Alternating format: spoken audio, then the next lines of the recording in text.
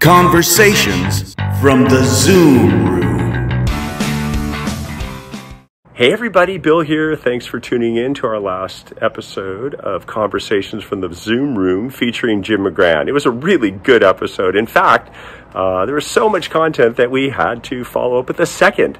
So in this episode, Jim's talking about the current state of affairs in the vision care insurance space. He's also talking about the extreme need for collaboration in order to help ECPs and chains go omni-channel to create a compelling experience. He also talks about Irish Lasagna. So enjoy this new episode, Conversations from the Zoom Room.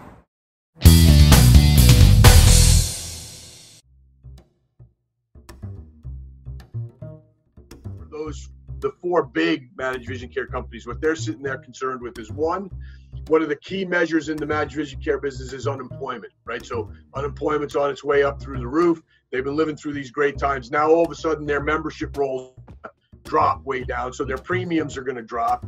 And then you have companies, even large companies, saying, hey, this is great, but you know what, we're not making any money, so we're not paying you. Yeah. So we'll be back in September to pay you some premiums, but you're not going to have your premiums. And then people are going to get back to normal. They're going to get back to work, or work is going to be fragile, and there's going to be that run on the benefits again, like in 08, 09. So they're going to see their utilization go up. So I think at this point in time, they're all sitting there going, okay, what does my world look like? Everybody, what does my world look like at the back end of this?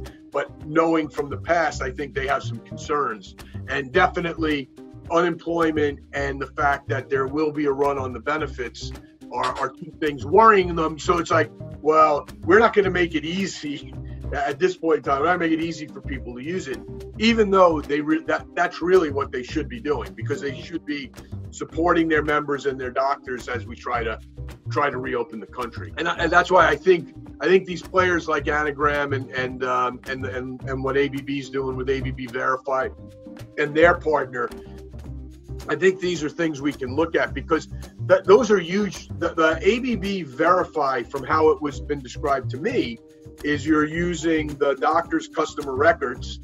It goes through, it analyzes, okay, who's been in, when's the last time they were in, when did they use their benefits, who has benefits available. And then they let them know, hey, you haven't used your vision benefits and you've probably paid for them. Why don't you come on in? Those are the kinds of things that the practices are going to need as they reopen to start to bring traffic back in. Yeah, no question. It's a changed world. So how do you think vision care will be totally different? Post-COVID and flip side of that, same side of the coin, I guess, is how does it look for practices? Well, you just think people are going to want to react differently. So first of all, they're not going to sit in crowded waiting rooms. They are going to be concerned about the whole try-on aspect. So I think, what you guys were saying earlier, I think in-office virtual try-on, as well as before you get to the office, I think those things are going to be hot commodities, so that there can be minimal touching of the person or products that have been touched by others.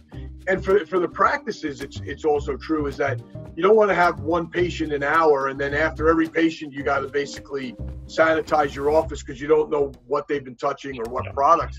So I just think that whole flow is going to be different. And then in the exam room as well, obviously PPE is going to be really important, and just to get comfortable to have people sit in the chair. The telemedicine solutions where the doctor is remote and they can do a comprehensive eye exam like a digital optometrics. You may see more of that put in, because then the consumer's comfortable that they know, well, as long as I know this equipment's been cleansed, which a lot of times, we take for granted. If you go into a doctor's office, you assume that's gone on, and then that the doctor isn't there in my face. Just so you're aware, this was shot over a couple-day period. The conversation was so interesting that we had to continue it. I didn't get much sleep. Azhar shaved his beard. And Jim came back with a whole new shirt. Right. The most important thing in the industry right now is getting these retailers open, getting the independent eye care professionals open, getting the retailers open, just getting that engine going, because there's a whole bunch of people missing out on their comprehensive eye exams, but then all the things that come along with it. Our head of professional strategies, Dr. Justin Manning, sent around a really interesting statistic. In 2017, independent eye care professionals diagnosed, I think it was 400,000 cases of diabetic retinopathy. Wow. That people didn't know they had diabetes. Wow. So it's like, when you think about, sometimes we get stuck on the routine side, but it really is, it's a comprehensive eye medical exam that uncovers so many things that people are missing out on now. So getting those offices open, getting that patient flow, with staff staying safe and consumers and patients staying safe, obviously most important. But it's critical to get this going. I'm curious how the guidance is coming from COAs, AOA, and so forth. How HEA is handling that, and and helping HEA members to reopen.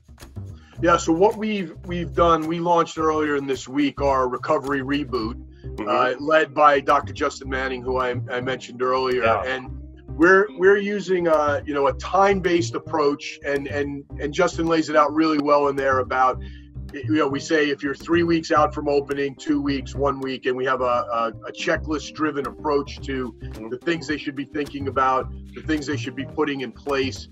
So we're working, with ourselves, with our team internal to HA, but also we have 250, strategic partners like yourselves that we're relying on as well to gather information, take a look at offerings that our strategic partners have, and then making sure that the doctors, as they go through the checklist to open their practices, they're also connecting with the key strategic partners that have offerings for them.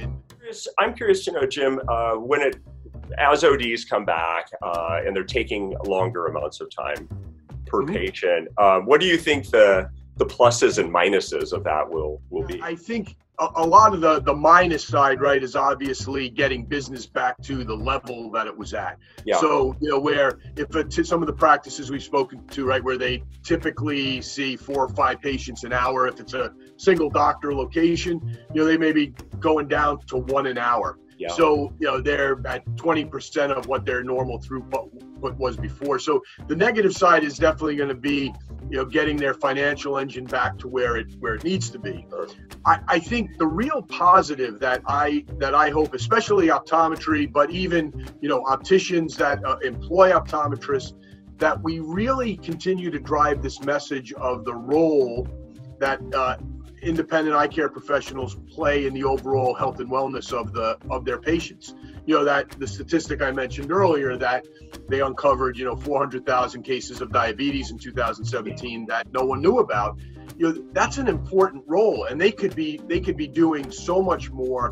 And I think sometimes it's either unfair or how they're treated or how they're thought about, and some of it could be just being quiet, maybe too quiet about what it is they can accomplish and how they really can help us with our overall health and wellness. Because I always like to talk about, the ideal retail or independent practice that I've been in over my 20 years in the industry is that one that where you go in, you have this medical experience that you think, wow, my eyes got taken care of, and actually my overall health and wellness because of some things that the doctor talked to me about. And then they seamlessly move you into this beautiful retail experience that you guys do so well and build out, and you feel almost like you're in two worlds, but you've had this seamless experience. I was talking to somebody yesterday in Connecticut, and he was saying, he felt like, he's like, well, we've had a 40% capture rate for as long as I can remember in this practice. He goes, there's a lot of reasons why.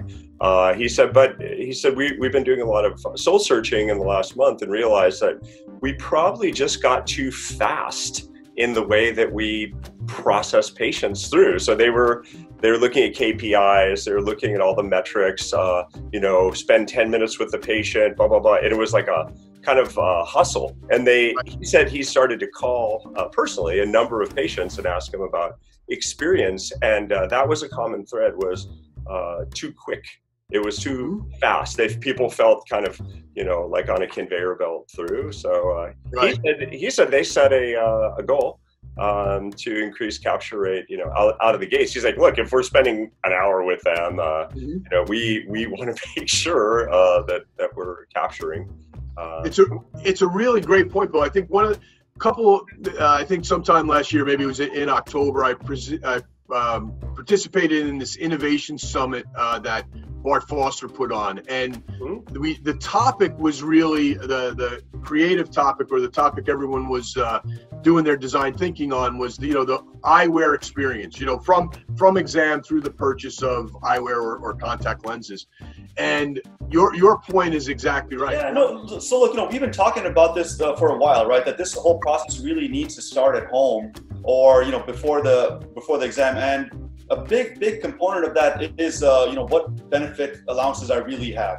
And when we talked, in our last session, that was a big topic of conversation. And I really don't see a quick solution for that right now, right? It does get sea change required from all the insurance providers. Allow them to be a little bit more transparent. I don't see that happening anytime soon. But there are other things that we could start at home today, right? Like, for example, selecting, narrowing down your selection, right? What kind of styles you really like, so that when you do come in and the time spent to do your insurance lookup, you've got more of a narrower idea of what you're potentially purchasing. Lens education. Why do you need these what you described, the undercoating, the anti-glare, the transitions? Why do you need multiple pairs? So if you can arm the consumer in a way where they're actually better informed, I think it will lead to more multiple pairs, more premium products, and in a shorter period of time. So you can solve for both the throughput of the patients, keep increasing that without bogging them down with and being too salesman-like at the end. Right. I love the system that you showed last time when we were speaking, and beginning right with what's your lifestyle, right? Are you a runner? Are you an athlete? What do you do? How do you use your eyes day in and day out? I think then it flows so nicely from that, explaining anti-glare, explaining anti-scratch. All of it is great stuff, and stuff that we require and that patients should be having. It's just right now the process is so broken, because I think people do feel like I'm being sold, right, or I'm being upsold, and they don't understand the value to their lifestyle and their way of living and the way they use their eyes and use their glasses. So you guys are on to something for sure. What is the best meal that your mother made? Not ever. I mean, the dish, the recipe. So it's great. It's really fun. So I'm the oldest of 7, right? From a Irish Catholic family. Grew up in New York. So it was more, hopefully there's food, and hopefully when it's there, it's good. It was good to be the oldest and one of the larger ones, because you tended to get there first. I'd say, she had a go-to of a pot roast and some mashed potatoes, and that was a big deal for us. So it was pretty basic standard food, but that, or she made a decent Irish lasagna that could feed a lot of people. So it was mostly on volume, spaghetti, those types of things. Irish lasagna, I've never heard of it. I'll have to look that up. It's lasagna, but without homemade sauce. Or what's your idea of perfect happiness? That's it. Yeah, perfect happiness. It's getting up every day and understanding what your purpose is. I went through a leadership development program at one point while I was at BSP, called the Global Institute of Leadership Development, put on by a group called Linkage. There's a great speaker, Richard Leiter, that talked about purpose, and in his presentation he talks about when he would interview execs more towards the tail end of their career, or execs that had retired. He said, what would they all say? And most of them would say things like, they wish they would have taken more risk, right? They wish they would have not been so cautious in what they did. But in the end, he said, the resounding thing that they all had wished was, I wished I understood my purpose sooner. Because a lot of times we're all chasing that purpose, and I think if you get up every day and you understand why you're here on Earth and what your job is that day and what you're able to do, I think then you can accomplish anything.